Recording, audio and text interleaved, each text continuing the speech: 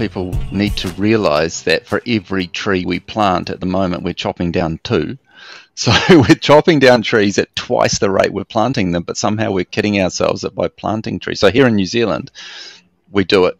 We count our emissions for the year, and it's 76 million tons. This is just off the top of my head. And about 20% of that, we just say, oh, we don't have to worry about that because we've planted trees that will capture carbon equivalent to about 20% of that amount. So therefore, we talk about net emissions. So we magically wipe out 20% of our emissions by claiming that it's being taken up by trees. And trees do take up carbon. I'm not disputing that at all. And a carbon atom now, in this current cycle, is identical to a carbon atom in history.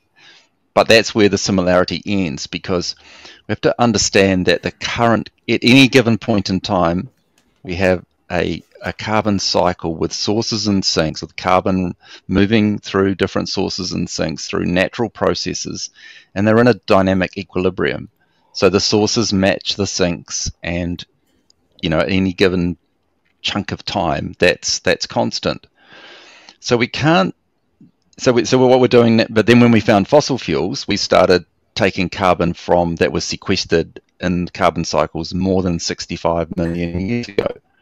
So releasing them in the current carbon cycle is additional carbon. It's not part of the carbon cycle. It's not part of that equilibrium.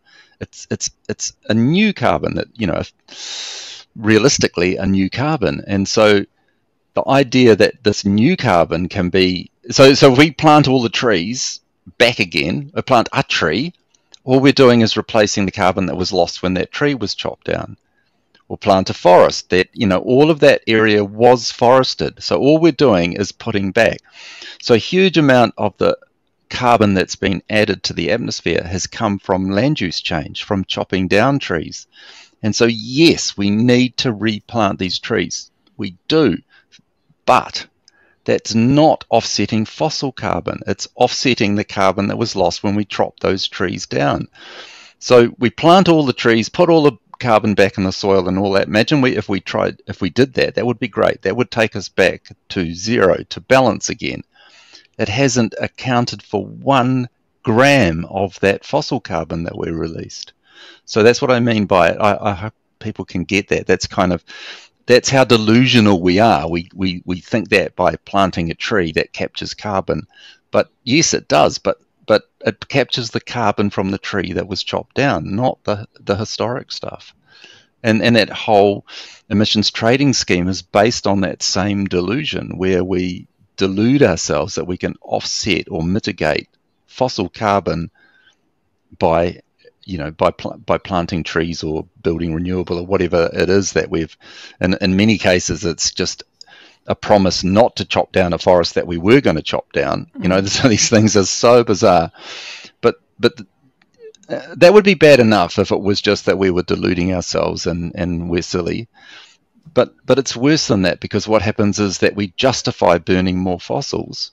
We justify the flight to London by saying, oh, we'll plant some trees, when they do not do that. So all it does is encourage us to burn more.